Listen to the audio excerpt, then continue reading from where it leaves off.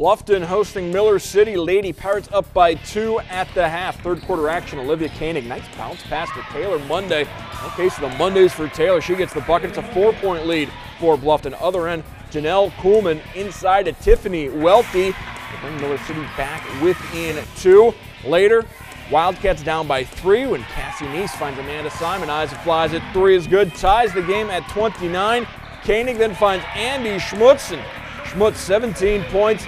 Bluffton wins 62-48 as they ended the game on a 19-1 run for the victory. Abby